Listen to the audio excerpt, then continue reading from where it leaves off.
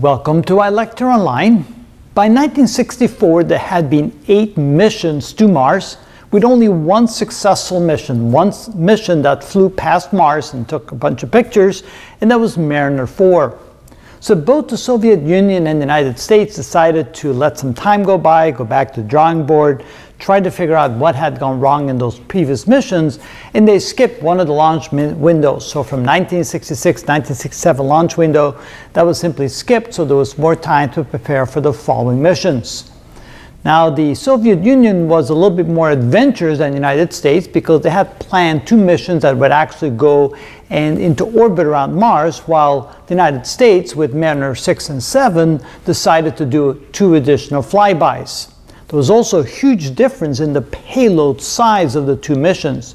The Soviet Union missions, which were numbered 2M number 521 and 2M number 522, had a payload of 4,850 kilograms. That's over 10,000 pounds. So essentially, that was the combined mass of perhaps 4 regular-sized cars, where the Mariner 6 and 7 missions only had a payload of 412 kilograms. So there's a huge difference. And the difference, there were 3 different important aspects of the difference in the mass. First of all, in order to put a lot more mass into space, you need much more powerful rockets. So the rockets that the Soviet Union was using, the boosters to get things into space, were much more powerful, required a whole lot more fuel and energy to get them up into space. Secondly, if you're going to go into orbit around Mars, well, then you need to carry additional fuel to slow yourself down to make that orbital insertion. Otherwise, you'll just go right past the planet. And that's, of course, the easier part of doing a flyby rather than going around the planet. And so you need additional fuel. And then the Soviet Union never really had big constraints on the weight of their components. They were probably cheaper to make, but they were able to boost that extra mass or weight into space. And so you can see there's a huge differential between the 2. But what was the result of the next the next time that we had a window to get to Mars, which was in the beginning of 1969? And notice we had 2 Mariner missions, Mariner 6 and 7, and 2 of the Soviet Union missions, the 2M 521 and 2M 522. Notice both of the Mariner missions were actually successful. They actually both had a flyby at about the same distance, and notice that distance flyby was about half the distance that Mariner 4 had when it flew past Mars. So we were able to take higher resolution pictures. Hopefully by then also the cameras were a little bit better as well.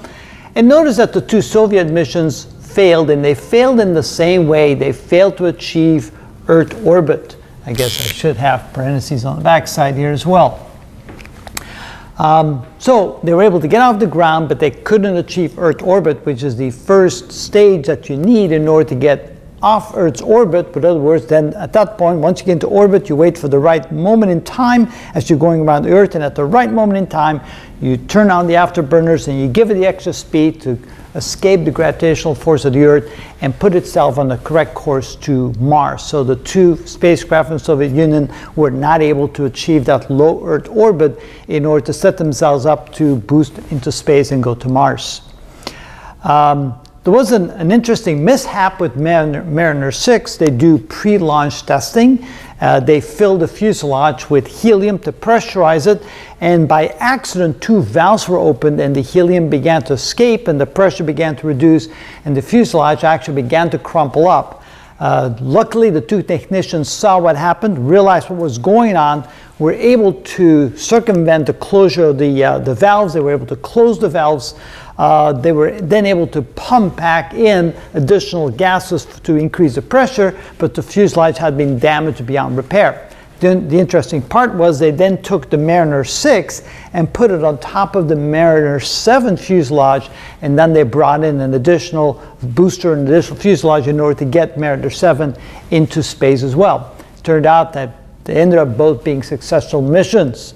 So you can see that we are now capable of sending spacecraft to Mars, fly by Mars. So the next step would be to to do what the Soviet Union was trying to do, is put missions into space that would actually go into orbit around Mars. Of course, once you're able to go into orbit around Mars, you can then detach a lander and then try to land on the planet as well. So the first thing we need to do is learn how to go into orbit around Mars. No one had been successful yet at this point. Now this is 1969, the year that people were sent to the moon and actually walked on the moon. So notice that by the time these two Mariner missions flew past the planet, it was just about the same time as the Apollo mission going to the moon.